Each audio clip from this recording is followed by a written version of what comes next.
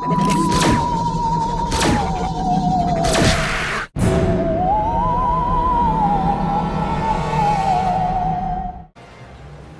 that. Salute! Shammy, we get my life. Why do you think I... There's gotta be some.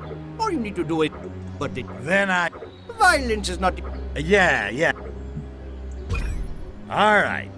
Make sure to get the calls off the air before... It will not be hard for me to...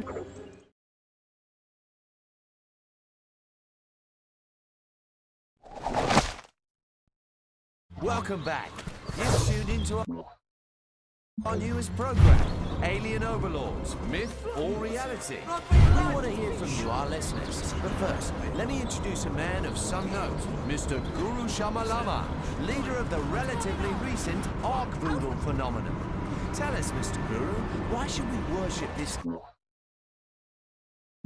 Voodoo? Because Ark Voodoo is Lord of the Sacred Trust. His benevolent love knows no boundaries. He who accepts Ark Voodoo as his personal Lord and sexual savior can achieve unprecedented sexual prowess and prosperity in all matters of the groin. His recent conquests include the planet of the Huris, where he seduced a race of white raisins from space. Fascinating. And time for our first caller, Jeff from Soho Bridge. Hello, Jeff. What's the buzz? Do you have a testament about Ark Voodoo to share with us today? I was abducted by aliens. They took me up into their spacecraft. You mean spacecraft? No, it's a big flowing raft made out of estrogen and raffia.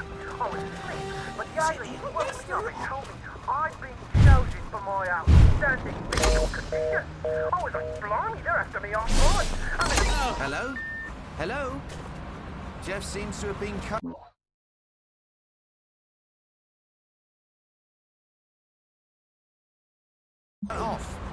That's all. I believe I've heard of this Jeff before. He caused some trouble for Ark Voodoo some weeks back when he escaped from a local mental institution. Perhaps the wardens managed to pry him away from the rec room phone. Fascinating. Astounding. Stay tuned for more Alien Overlords. Fact or fiction? Our next caller is Robert from Parliament House.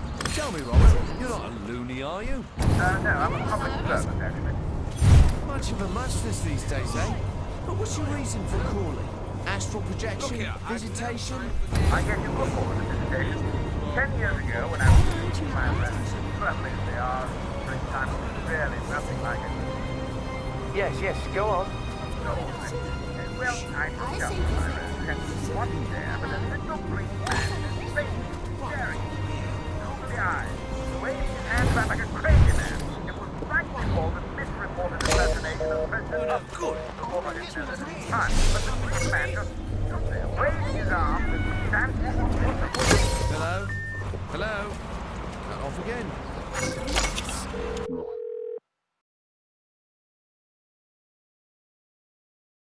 You seem to be having terrible luck with colors.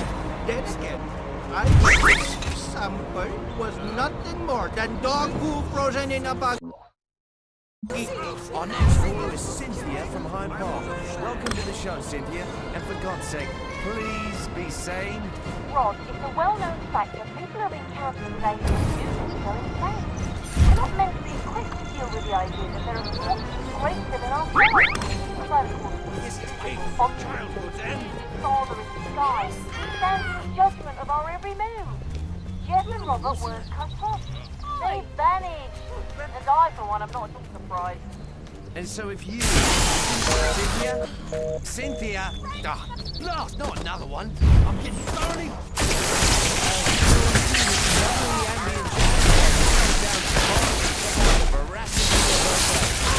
Stay tuned.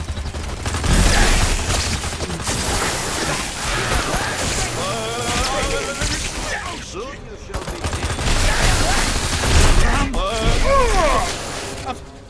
Of space leprechaun!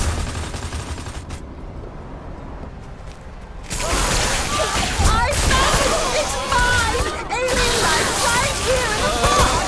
Come see it here first! 100% pure alien today